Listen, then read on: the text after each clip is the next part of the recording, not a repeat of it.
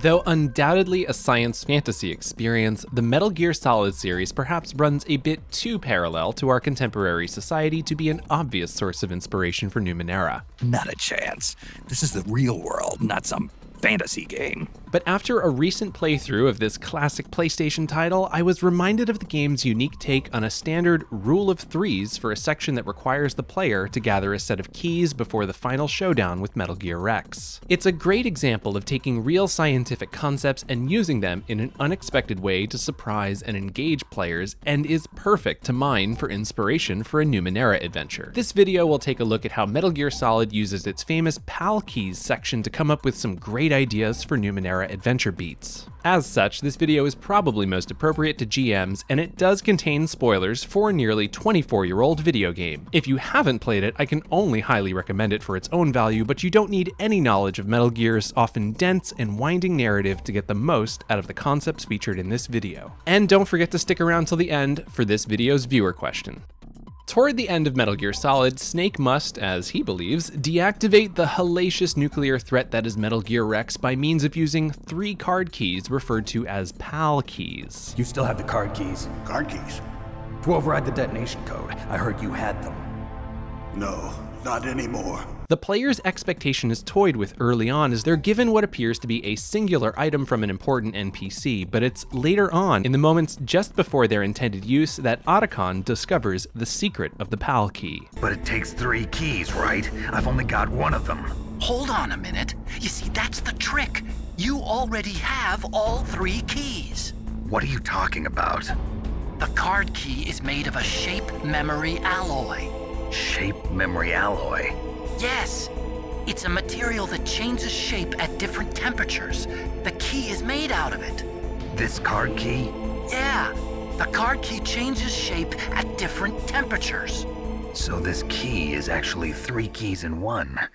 Clever. Made out of a shape memory alloy, a very real material, the player must revisit different areas of the map in order to change the shape of the key based on the ambient temperature of the environment. What appeared to be 1 key is in fact 3 keys by the magic of the game's science fiction.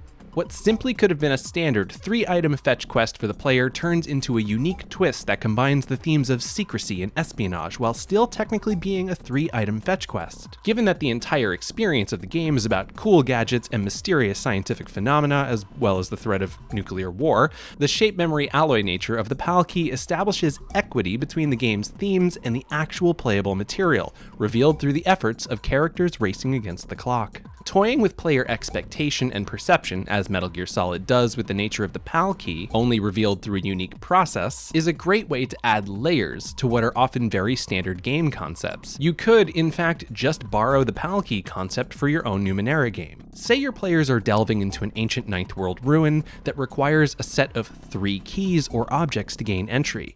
Have them believe that they only have 1 such key, only to be surprised when they learn, via a successful Understanding Numenera task, a revelation from an NPC, or some other way that's interesting, that this key requires alteration in 3 different states to move through each lock. Toss in some standard Ninth World weird by rolling on the tables found in Injecting the Weird, or involve Iotum from Numenera Destiny, or borrow liberally from the technological concepts listed in Numenera Discoveries Chapter 22, and you've fleshed out what would otherwise be a standard gaming concept. Though a clever Nano with the hedge magic esotery could probably pull this temperature trick off rather quickly, which of course would be a rewarding use of what is sometimes an esotery that gets used for jokes. One of the common musings about a Hideo Kojima game is that it tends to mirror dives into a Wikipedia page. Snake, you're now passing through a salt pan.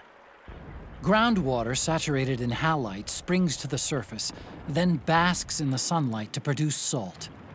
Deep red earth encrusted with sparkling white salt. It's quite a sight. But the nature of the PAL key demonstrates how this can work to your advantage, particularly for a science fantasy game that often is based on the magic of physical objects and interesting scientific phenomena. The next time you find yourself on a random Wikipedia page for something like shape memory alloy, consider the ways you could adapt this concept to your Numenera game. Science fantasy can operate with the same mystical nature as a magic system in a fantasy game, but its strengths rely in a celebration of the very real, wondrous physical world around us. The PAL key itself is not the only point of inspiration here. The way in which the player must change the key's shape and what happens as they do it is also really important to sell this experience.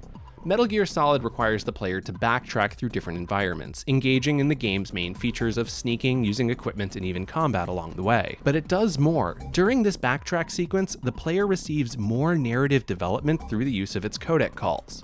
While Metal Gear Solid's lengthy narrative moments aren't for everyone, here they work to reveal more layers of the mysteries of different characters while the player travels through the Shadow Moses complex to freeze and heat up the PAL keys. Again, what could have been just a series of running back through previously visited corridors turns into added layers of gameplay and narrative. It's a masterclass in taking the standard get the object concept and expanding it to feel real and memorable. So while a clever nano could alter a PAL key equivalent in your Numenera game with a fancy esotery, or a Wright could come up with an ingenious creative solution by inventing an object or tinkering with the key item, having the players visit different areas is an opportunity to engage in other skill challenges, combat, and narrative development. While the PAL key scenario of Metal Gear Solid shows how you can use scientific concepts to play with player expectation and provide unique twists on common game mechanics, it also shows how you can make use of travel to provide unique challenges and story development.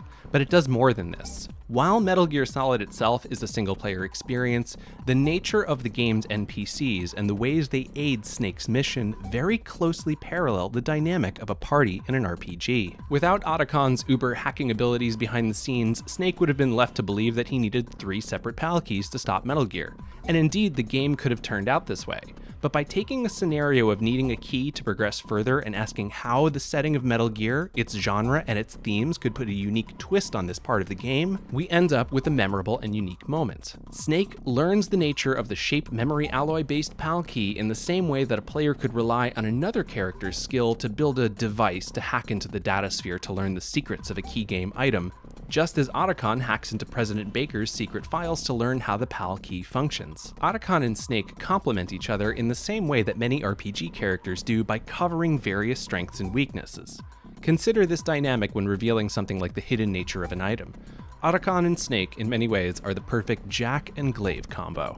As mentioned in the beginning of the video, Metal Gear Solid, despite some truly fantastical moments, is a bit more grounded typically than the Ninth World as a setting is. If you do use the concept of a single key item that has secret alternate functions, Numenera only offers the possibility of moving far beyond a shape memory alloy that responds to ambient temperature. Perhaps your Ninth World PAL key requires visiting different dimensions to trigger different quantum states. Maybe a device that manipulates time must be built and used to alter the nature of an object based on when it was rather than where it was. A key item could have a level of sentience requiring it to be in different emotional states to be used for different functions. Or perhaps a microscopic civilization lives inside of a key item, and its use requires the players to miniaturize themselves to enter this world to achieve the desired results. Maybe orbiting satellites project beams of energy that must be triangulated in order to alter the key item.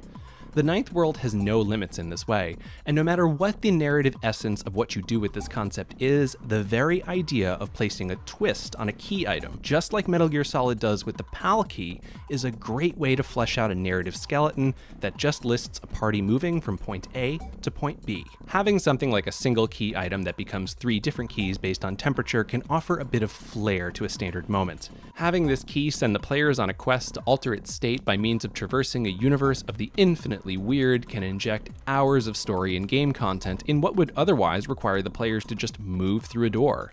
You could use the Cypher System's difficulty task system to turn this into a very gamified concept, but as Metal Gear Solid demonstrates, the narrative nature of something like the PAL key requires no mechanical crunch to sell itself. It simply requires some narrative and for us to think a little bit outside of the old cardboard box. Metal Gear Solid is often focused on very different themes than Numenera, but the way in which it uses its science fiction is certainly worth borrowing from for a science fantasy role-playing experience of the kind found in the Ninth World, and the shape-shifting nature of the PAL key is one such example. If we take anything from Metal Gear Solid and Hideo Kojima's storied career as a game designer, designer, it's to subvert your players' expectations and toy with first impressions of characters and key items. But for this week's question, I'm curious, what's an unexpected source of inspiration you've drawn from when designing for or playing in a role-playing game? If you found this video interesting, please consider subscribing to The Infinite Construct for more Numenera, Cypher System, and science fantasy gaming content.